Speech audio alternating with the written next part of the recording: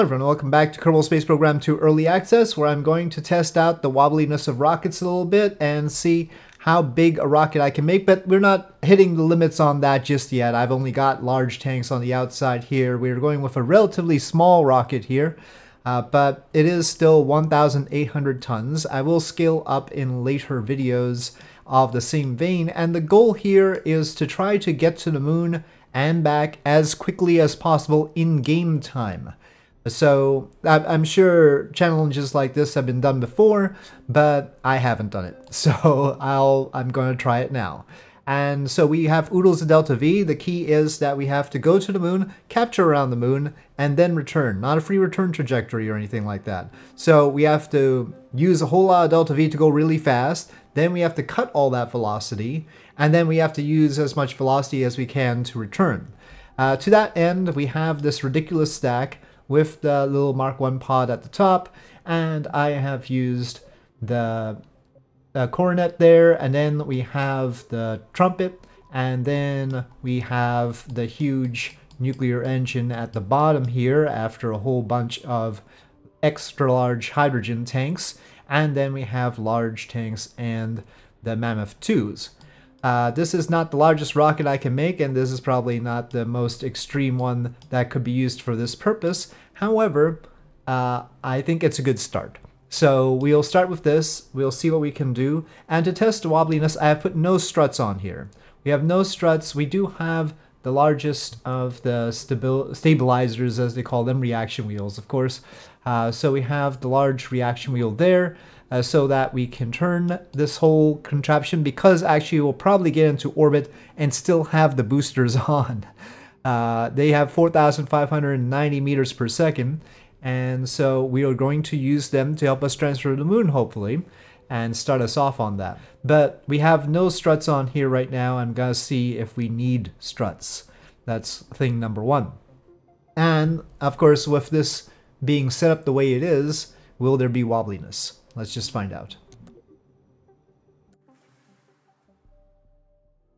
Well, first of all, we might need a few more launch clamps, it looks like, as we just busted some of our engines. Yeah, okay, alright, so noted. Vessel lost control due to hibernating, apparently. I wanted to get into daylight so that we can start off in daylight. There we go. So we will recover it now. Oh, more things fell apart. Okay, hold on. Recover vessel. Yes, confirm. Oh. Oh. Oh, when I time warp, some things disappear, or things hop.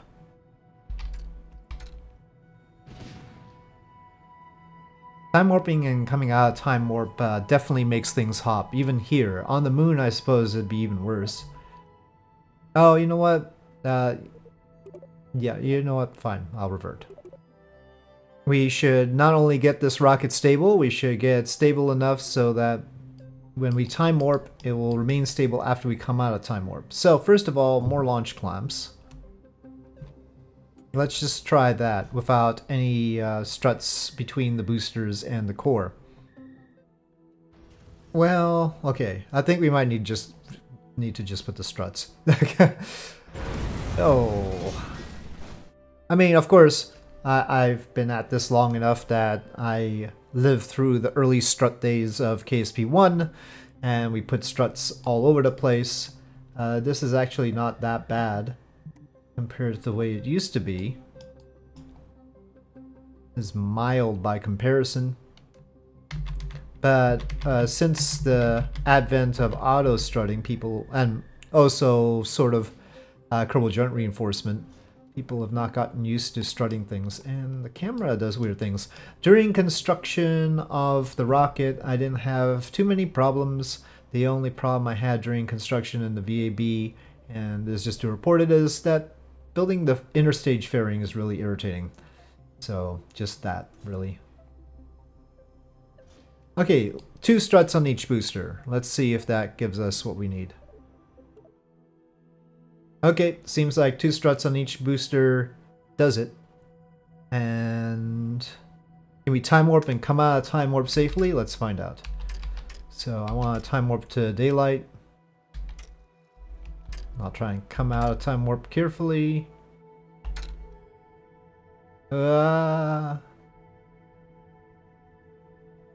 Okay, well, it didn't blow up yet. Alright then. Well, I can't use my throttle, right? Okay, throttle is already up. Ignition and launch.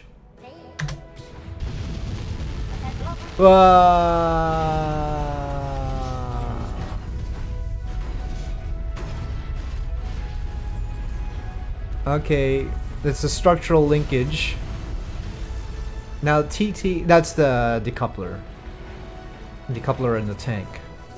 Okay, well, maybe we should use larger decouplers. They are pretty large boosters. I don't know if that makes any difference though.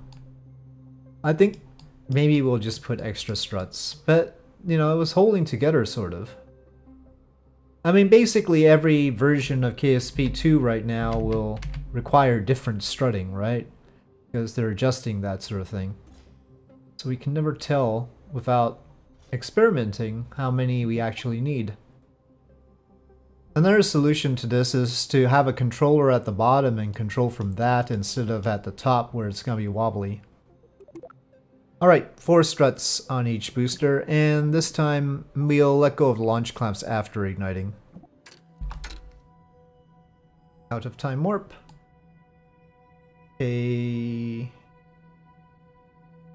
Ignition. And launch. Okay, 4 struts apiece. There you have it. Well, okay, except it's wobbling a lot. Okay, let's cut. Oh no! Okay. So, no, I'll probably not revert to launch. Probably we need to control from something lower down instead of from the Mark 1 pod. So, I am going to add a controller where we have the reaction wheel here. I'll just go for a large one since we have a large reaction wheel. And I'm actually going to... Well, we could just say control. Let's try control from there first, and then after that, we will actually make it the root part if that's not enough. All right, ignition.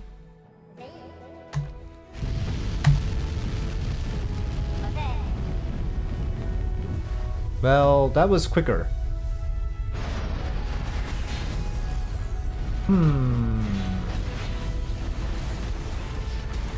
I think they just enjoy their explosions too much.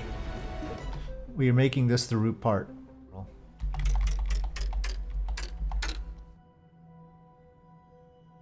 Okay. Well, it's still wobbly.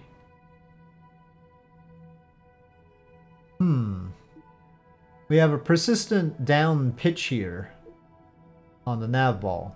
You see that? Now why on earth would that be? Well, a tap of W has reset it, so maybe that's a good idea. You're twice as tall as a tower.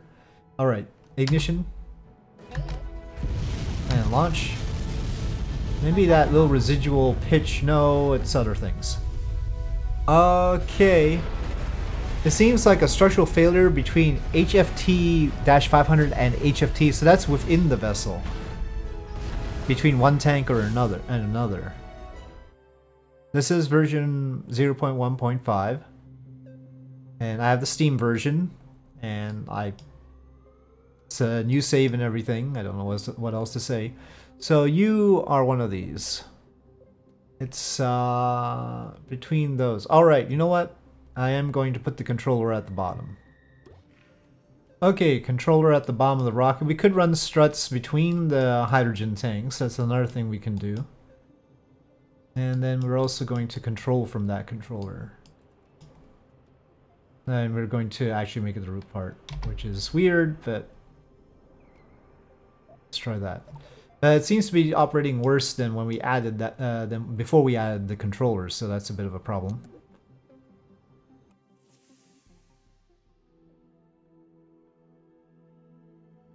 Oh, did Valentina decide not to take this ride anymore? Can't blame her. Well, that shape doesn't bode well. And yeah, we've got both pitch and yaw. Let me just reset all those. But resetting it did not help last time. Okay.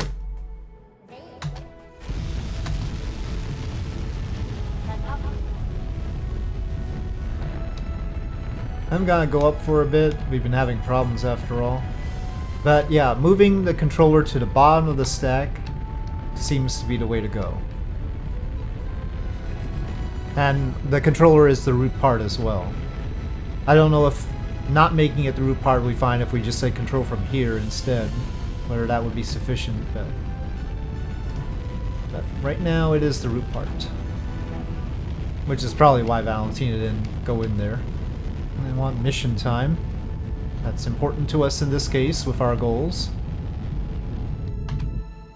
Okay, we'll coast here. Can we actually do a direct burn? Yeah, should be able to. So we should be able to just burn for the moon next burn. Let's plot that. We actually want to go much faster than normal, right?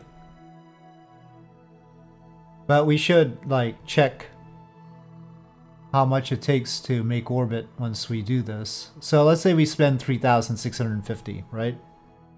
It's not a bad periapsis though. In 53 minutes, so like 6 times the normal time. Oh, there's the moon. We have to wait a little bit extra because of how fast we're getting there.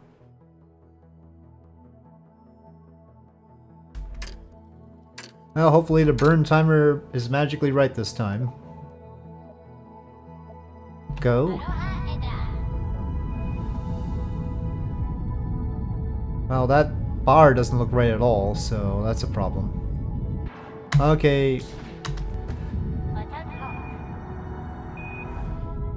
We're already on escape out of the Kerbal system, but we're going much faster than that. So, or trying to. Let's see. That's our ship. Well, not as accurate as we'd like. If I do it during time warp, our periapsis doesn't seem to change. When I take it out of time warp, oh, not paused, that's for sure. When I take it out of time warp, our periapsis visibly changes. But during the time warp, it doesn't. See? So that seems incorrect. I would like the feedback, thank you. I wonder if we can make this a brachiostrone thing or whatever it's called, where we continually burn, first burning towards the target and then burning retro in order to slow down. Could we get that fast? I mean, already we're getting there in hopefully under an hour. Okay, that's getting us further away from... Alright. We can continue burning. I mean, we should at least try and use half of the delta V we had in this stage. We had 13,000. We should at least use 6,000. Well, at this point, we are reaching Munar periapsis an hour after launch, so that's pretty good. We've been continuously burning from our initial orbit around Kerbal. Timing-wise, there's seriously diminishing returns to going any faster than this right now. The time to periapsis is not ticking down that fast compared to our actual timer, right? At some point, I'll have to start slowing down. Probably I'll just wait until we're in Munar SOI and start.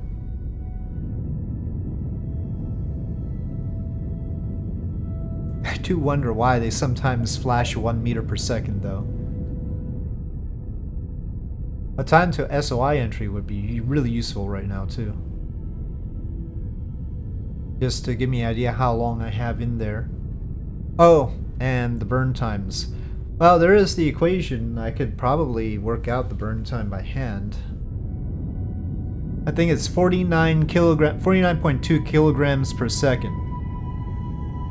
Which seems to track the way it's ticking down there, too. Now, the reason I wanted the SOI time is if we know how many seconds there are in Munar SOI, then we'd be able to figure it out like that. But okay, so let's say, how much do we have with 30 tons? How much time? That's about 10 minutes and 9 seconds. So if 30 tons was 10 minutes, we're probably down to 9 minutes now. Okay, so in 16 minutes to periapsis. Alright, there's Kerbin, there's us, going really, really fast to the moon. But we'll need more than 9 minutes to slow down, because our orbital speed is that fast. We will need to use the next stage. We're not going back to Kerbin as fast as we went over here.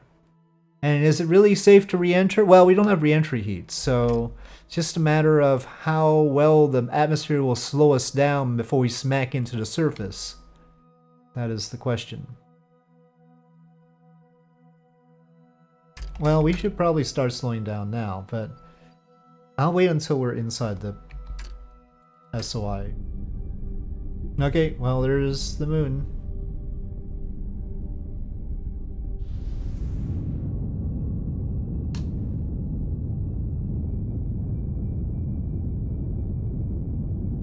So yeah, we're if we just go by the fact that it's gonna take 8.5 minutes to burn, it would seem like we don't have enough time. However, as we slow down, it's gonna take longer to get to periapsis, so there's that too. But probably not that long. So it might be that we have taken too long to start this burn. It's too bad Val decided to skip out on this trip. Well, here we go. There's about 4 minutes left of this stage remaining. Yeah, we're about to pass periapsis, so it's gonna get difficult.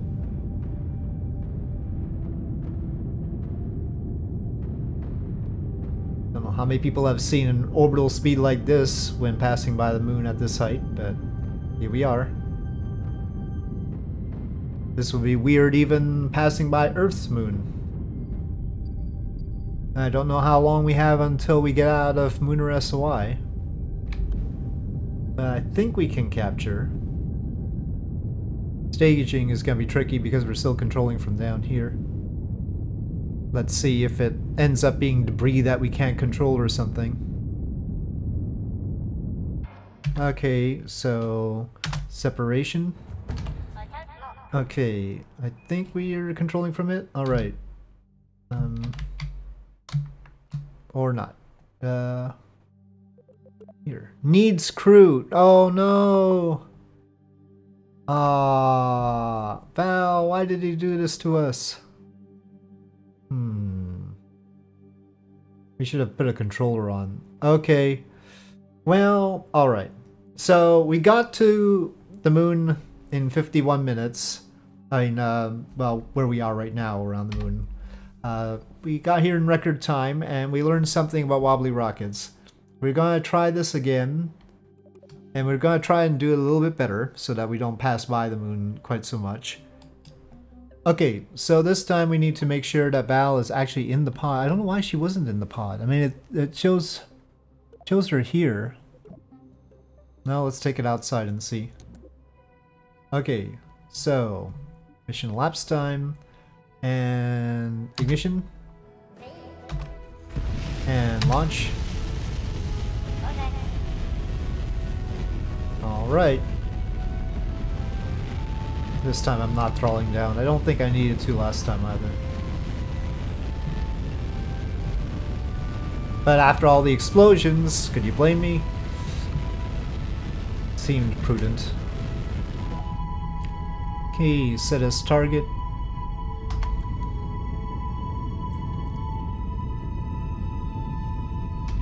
This time I'll probably start burning to the moon sooner too. Well, that's getting a little bit out of control. I mean, we ultimately did like 6,000. Let's go for 6,000, yeah. Let's try that.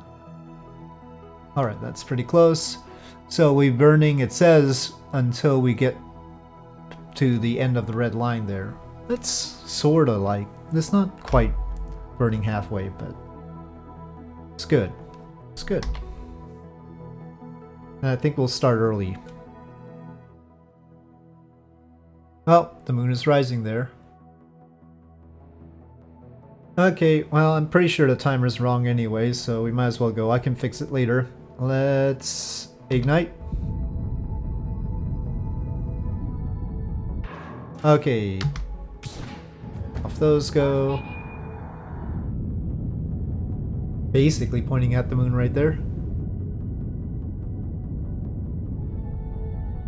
Okay, we are well under an hour to periapsis. Even given the retroburn time, I think we'd be pretty good right now to get into orbit in an hour, I think. If we pull it off right this time. Got Val this time. Well, I think we can definitely get rid of the original burn. That's not helping at all. Those are our boosters going out on escape. Alright, managing my periapsis all the way here. We're about 41 minutes from launch to periapsis, it says there. Of course, we are going to slow down. Right now we're at 15 minutes left of burn time in this stage. And we have been burning continuously again, up to here.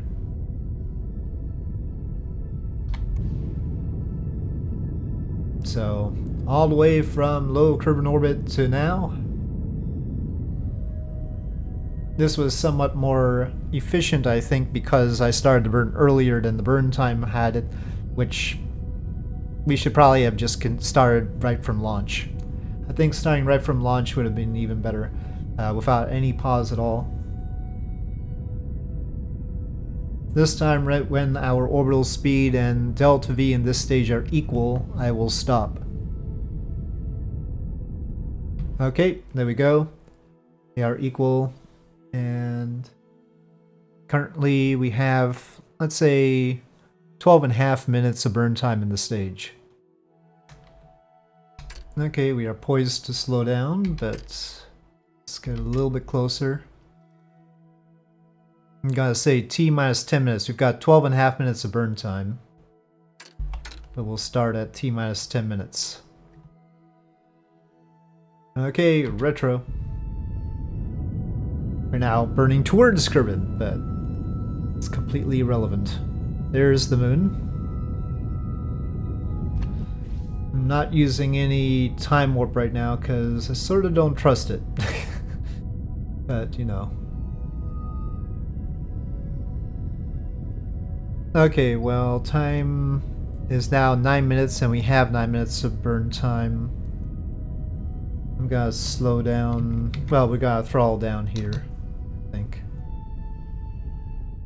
Okay, we are in Munar SOI finally. The moon once again draws ever closer. But this time we are poised to make orbit in a better way. Now, getting back is a whole other thing, right? That is a whole other thing.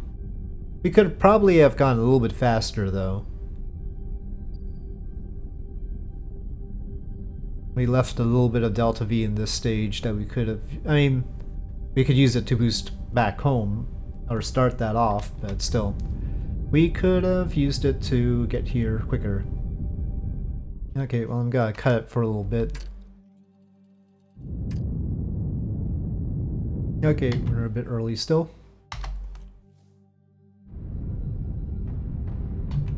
Okay, we're in a pretty tight orbit there, and that's 46 minutes and 48 seconds, we'll say.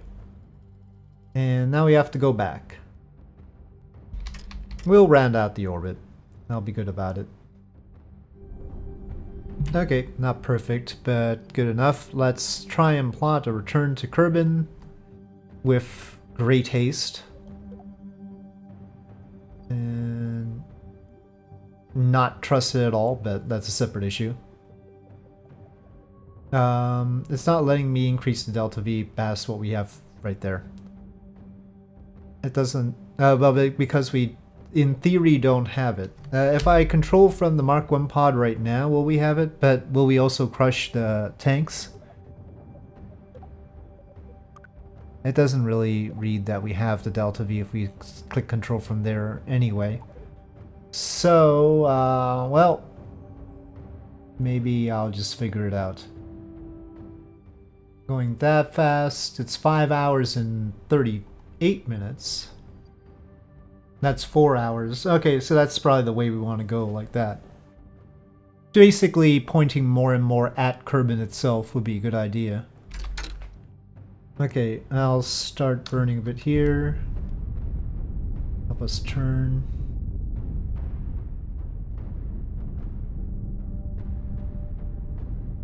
Okay, it's very confused right now.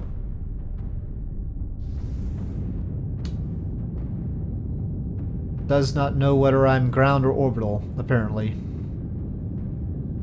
Hopefully we can end its confusion soon. Okay, whatever. Looking good. Okay, so... well, staging. Okay. And we are off. Let's target Earth. Oh, not Earth, Kerbin. Okay. Well, maybe I should plot something. Well, that's 2,000 meters per second. It seems to get us there in an hour. Oh, it's not reading the next stage. What the heck? Fine. 45 minutes. I mean, that's still a total journey of under 2 hours. But we do have another stage, and gosh darn it, we could use it.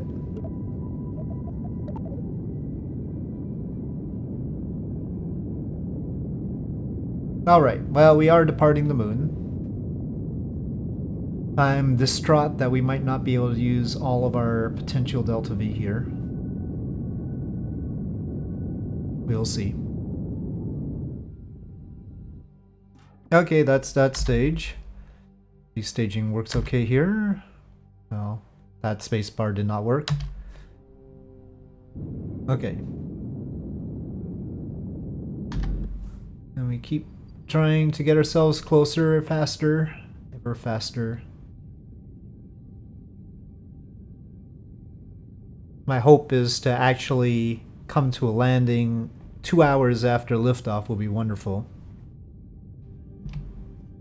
Now we're already at 4,900 meters per second. How quickly will we be hitting the atmosphere? Now there's no re-entry heating, but there is the whole matter of smacking into the surface. So I am going to reserve some fuel in this stage to slow down over there.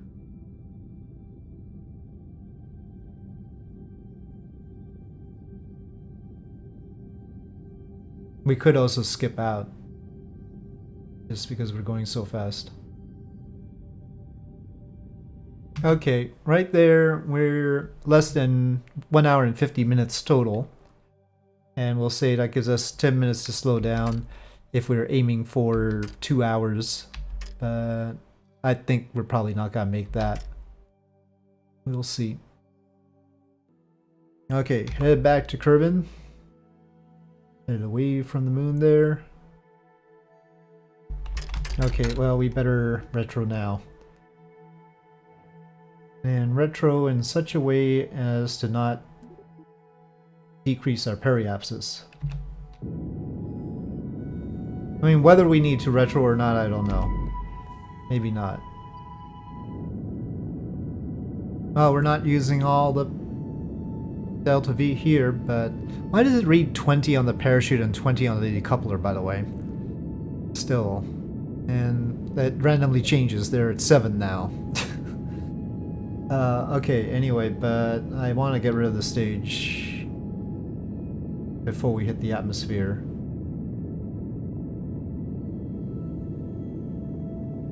Okay, I'm gonna toss it off now.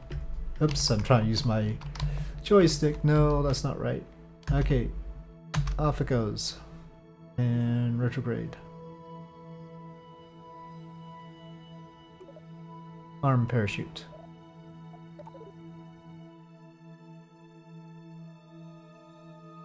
5,000 meters per second. Can we handle that? 25 kilometer periapsis. Whoa, there goes the stage. I don't know what it's up to. It's going fast. Okay, we are slowing down.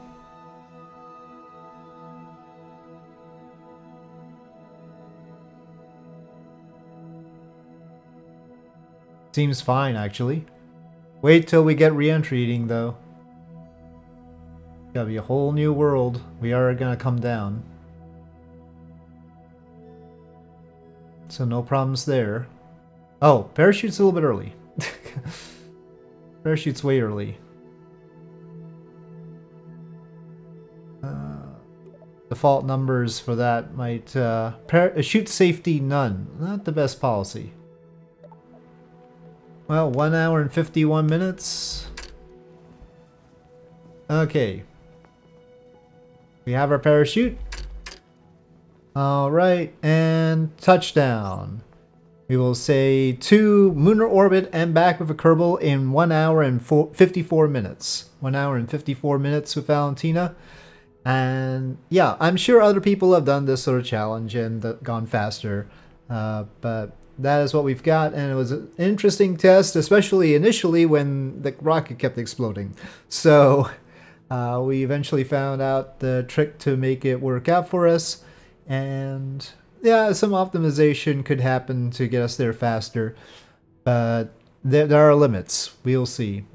But for now, I think this was an interesting little mission, and I'll say thank you for watching. I hope you enjoyed this video. If you did, please do press like. If you have any comments or suggestions, please leave them in the comment section below, and I'll see you next time.